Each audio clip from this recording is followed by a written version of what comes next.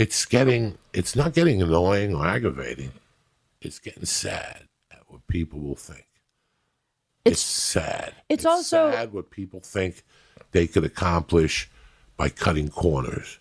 And you try to help them. The best was the one, I was gone, and I wanted to give social media a break. Yeah, I noticed. You could just look at social media so much before you go, you know what? I want to shoot myself in the fucking head. It's true. And Twitter doesn't bother me. It's Facebook where people are just really starting. I don't even go through that shit anymore. I don't even look at it. So I come back to 100 messages. And I'm going through them. Some of them you put a thumb. Some of them you write back. And I got the one from fucking, Milwaukee that they paid. It was a great show. And then pictures of me and them. And then fucking a whole article on why we didn't party afterward or hang out. That's what they came to the show. They were for, upset that they paid $27.50. I go, well, I always try to put a dynamite comic in front of me. Yeah. And I try to keep my ticket prices low. I go, you were looking for a friend for $27.50. You weren't looking to see a show. I go, get a dog. Or join a fucking Lonely Hearts Club, because I provide a show. It's also I'm weird. not providing a fucking, you're not going back to the hotel room with me. I just did 2 shows. I really am not in the mood to talk. I just did 2 shows. It's exhausting, but people don't understand, and I get it. That, you want to say hello and give them a hug and take a picture, but don't ask me about World War III and what I think about the Joe Rogan controversy with Mencia of 2005. I know. That's the last thing I want to hear on my mind. I know. I can't even think. I've just been scraping for material. Also, though, for 2 hours, scraping the bottom of my mind. Yeah. Temples. You're going deep for your material, and now you want to ask me a question about who does win, Cerrone or Iaquinta? I have no fucking idea. I'm not even thinking about that. And they don't realize that they're one person and then there's 300 more coming down the line. I was learned to keep your mouth shut and put your hand out and say hello. That's it. Before you're going to say something wrong, don't say nothing. I know. Because what you're going to say is wrong anyway. Just put your hand out and say, it's a pleasure to meet you. It's a pleasure to meet you. What's your name? Yeah. I always ask people what their name is. I want to know what their name is. And then they tell you, and then you take a picture with them, and that's it. I don't have time for a short story. There's 60 people on the line. Yeah. Yeah, it's hard. You don't want to do this to them, and you don't want to do this to yourself. Well, the thing is, they would never do that. Could you imagine someone messaging like Eddie Van Halen or and going, hey, after the show, why don't we party? Like, they would never do it to like a musician or like an actor in a Broadway show. I don't know why, because we come out and meet people, which is a generous thing to do, really. Like, no performer. I don't sell merch. You don't sell merch. I don't sell merch. You don't have to come out. Yeah. For that particular reason. I don't sell it either. I want you to say hello and not feel like you have to give me $25 for a fucking T-shirt. Same. I don't want this. I don't want. And I don't sell it because I don't want to be obligated to come out. I want to shake your hand. Yeah. And I want you to tell me you like the podcast, is why you came. You like a subject matter. If I want to sell you something, I'll knock on your door. Yeah. All right, and sell you encyclopedias or steaks door to door, whatever. There's just so many aspects of it that people really don't understand. I'm not there to sell you a T-shirt. I'm the same way. I'm happy I got you for the $27. That's how I feel. But you're I'm happy that you got a babysitter. You're not a nickel and dimer. You're not someone that seems ever to me that you're in it for. I mean, making money is great, but you're not money driven. You know why? Because it's not going to get you what you want. That's how I am. Which is happiness. Yep. All we're searching for is to wake up with a smile on your face and not be like the rest of fucking America that's depressed or upset about the political climate.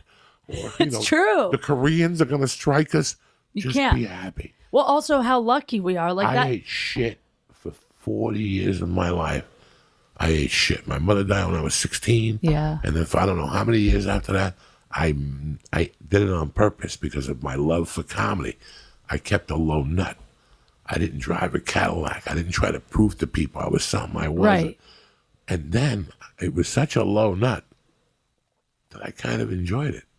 That's how I am. That's why I have a Hyundai. You know, I come from a society where there's no flash. Yep. There's no flash for various reasons. For the most various is, I don't want to make somebody feel bad. I'm not that person. But I'm almost uncomfortable around. Do I look like I love Jews too much. to get a BMW. Do you understand me? No, Or I you need don't. Yes, I do. No, I mean, you don't. Yes, I do. I couldn't see you Yes, in a I do. BMW. So I wouldn't get a BMW. Yeah. I don't care how much money they give me.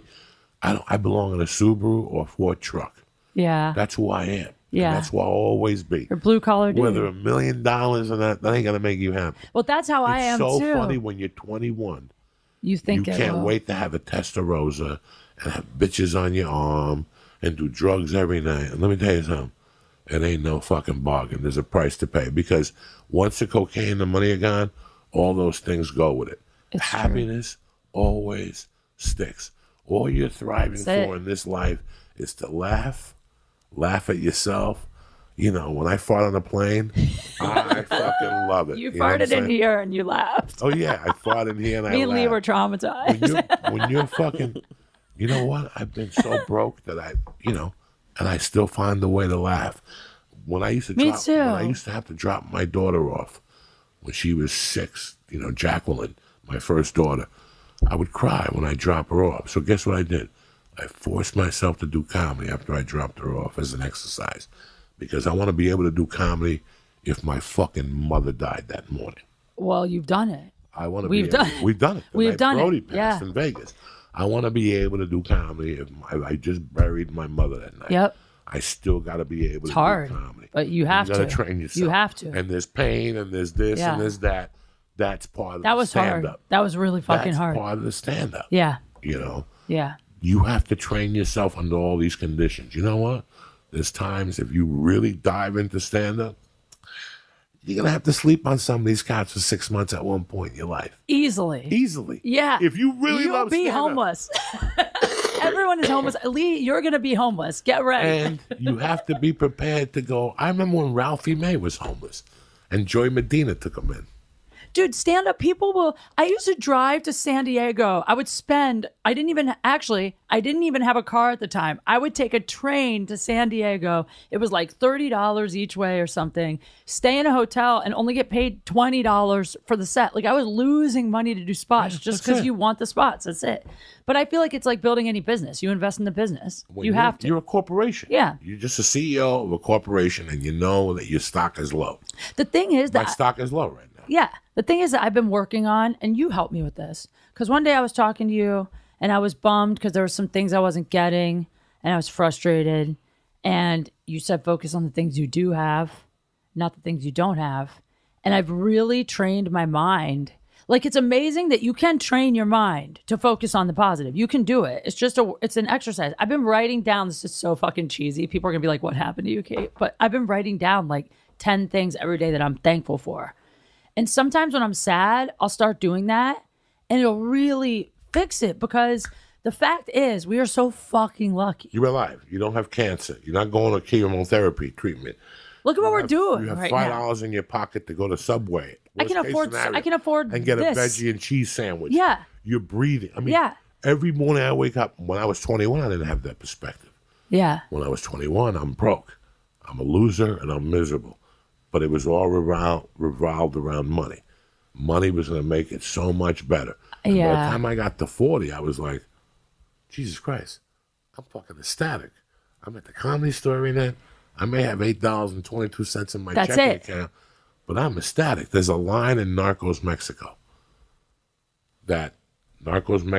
It's about Kiki Camarena. And at the end, if you haven't seen Narcos Mexico, you're not going to watch it. And I don't give a fuck if I spoil your thing. Well, Game of Thrones. I don't give a fuck. Go fuck your mother. Fuck you and Game of Thrones. Calm down. So, Game of Thrones, spoiler. Don't fuck your mother. Spit in your fucking mouth, Game of Thrones. Will you stop? Go back to Narcos. And there's a scene when he's interviewing, when he thinks he looks out into the ocean and he remembers his interview with Kiki Camarena. And he lights a cigarette and he goes, I do these because... Now, here's Kiki Camarena sitting there with his eye out of his fucking head, with drill bits getting put through his leg.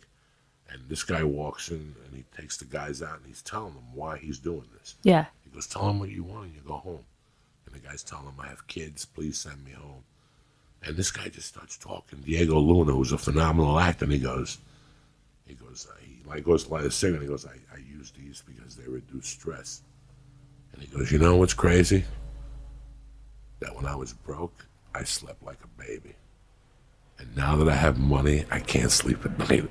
That's the realest shit. My head blew up. That's so real. He goes, when I was broke and I had nothing, I slept like a baby. It's so real. And now I sleep 2-3 hours a night. And you think about that sentence, and it's what I'm telling you people. We focus on the wrong things. So money is times. nothing. And money is garbage. Money will come and go. It's a worse addiction than cocaine. Once you take money out of the picture and you go, wow, I'm doing this because I love it.